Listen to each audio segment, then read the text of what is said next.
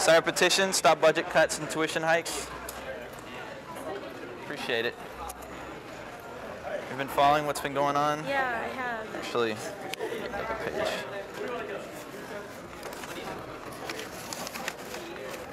So you've heard about the 4% increase thing? Yeah, Yeah. just about. They've already laid off, I think, 40 or 50 staff members. It's so screwed up. The languages departments are just getting... These are challenging economic times.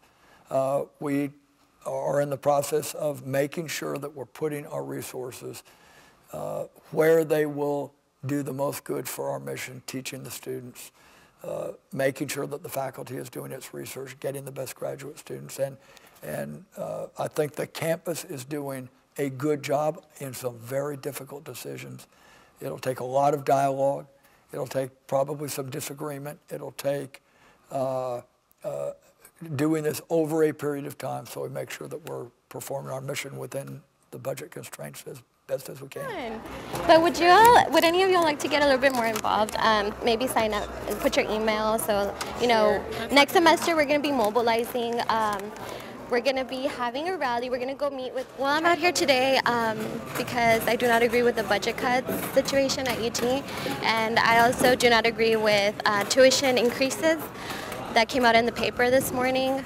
The budget cuts concern me because we could reallocate funds from other sources and we are not getting these options out there. And so it's really disheartening to know that the professors, you know, the lecturers, the TAs who work so hard for the students are the ones that are being cut. And I feel that it's because they're the ones who have really no power within their department to have a say in what happens with the budget situation. And, you know, what's happening with our priorities at UT. I thought this was a higher education institution that valued people who teach and people who actually change people's lives. I come from a very low-income family, and my little brother is about to graduate high school, and he wants to come to UT. And I've been encouraging him to come to UT because it's an amazing institution. It's changed my life. It's changed my perspectives on so many things. And it just really concerns me that he will not be able to afford education here because the tuition is increasing and financial aid is not really, you know, giving us enough to pay for it.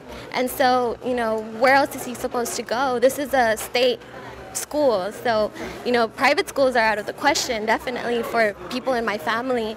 I'm a first-generation college student, and this is like, you know, a legacy now. I'm setting up the legacy for my family to get an education, and, you know, with these tuition increases, I don't know what that's, you know, I don't know what's going to happen with that anymore.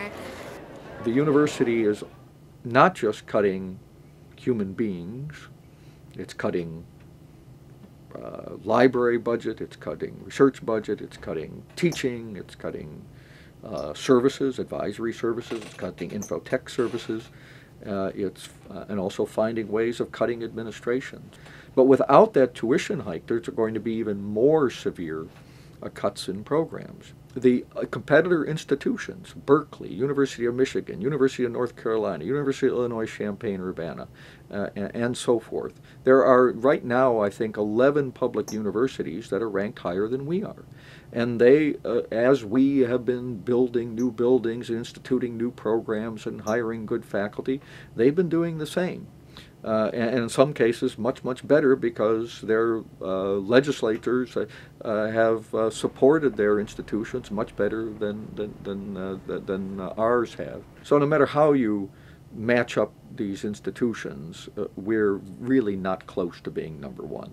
And the reason that we're not is 20 years of the state increasing our budget 2%, which means effectively a decreasing budget over 2 decades.